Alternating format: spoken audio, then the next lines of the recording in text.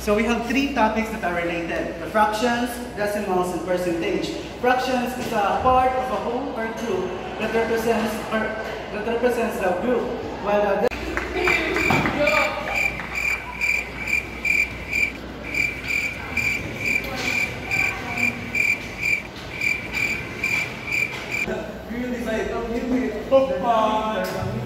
numerator divided by denominator. I have an announcement. The Christmas break is coming. Yeah! In real life, by giving or by having a charity event.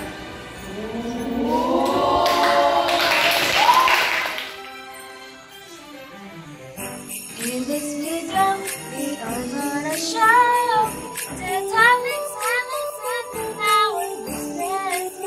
But wait, this is also about fundraising, so we can give the children things and make their Christmas merry.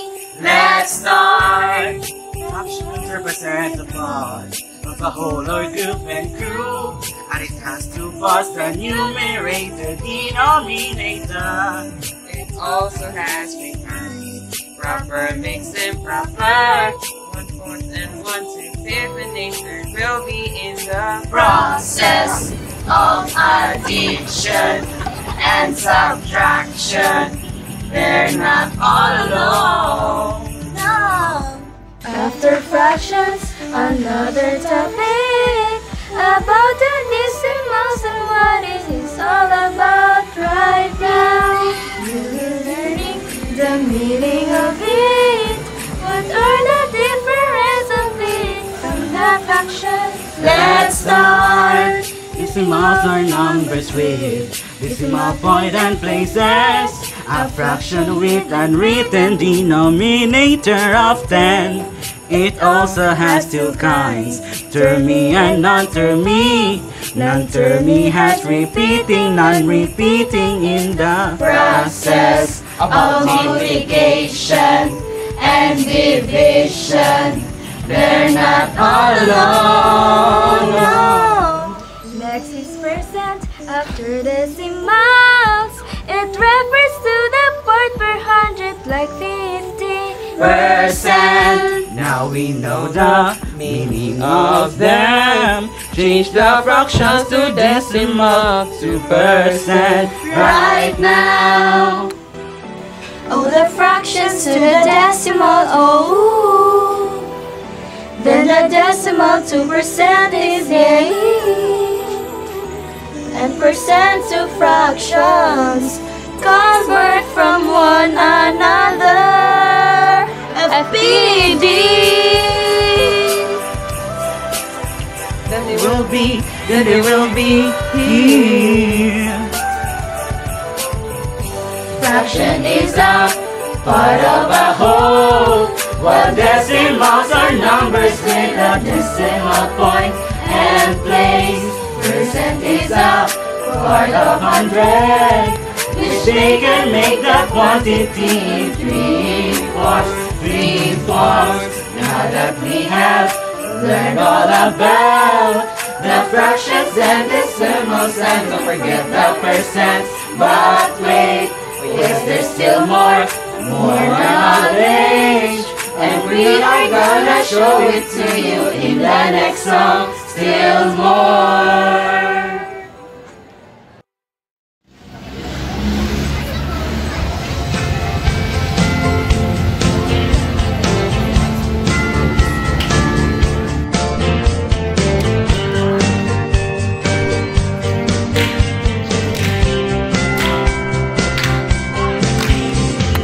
Percentage, ratio, proportion, and also the base, and also the rate. This piece is all about this, and we're starting with the percentage. Percentage is obtained by multiplying a number by percent.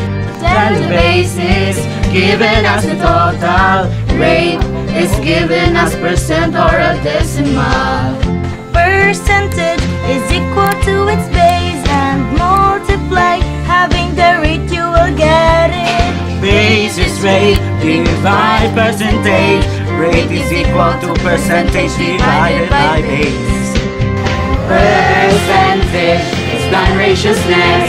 Ratio is comparison of two numbers. The ratio of A is to B when B is not equal to 0. Percentage is non-ratiousness. Ratio is comparison of two numbers. The ratio of A is to B when B is not equal to 0. After ratio, the rate is coming up. The rate is a special ratio of two numbers with different units of measurement, such as kilometers per hour. Words per minute, price per kilogram are also the examples of the rate. And maybe you know the other examples of rate. Rate is done. Now we move on to another topic about proportion. If A is to B, then C is to D. These are two equal ratios. Proportion refers to the statement of equality.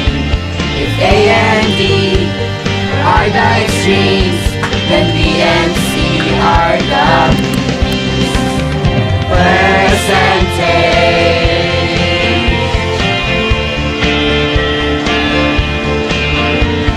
Ratio. In the proportion. This semester we have learned these topics that we have done. Now that we have raised some funds, we're gonna get them to children this Christmas.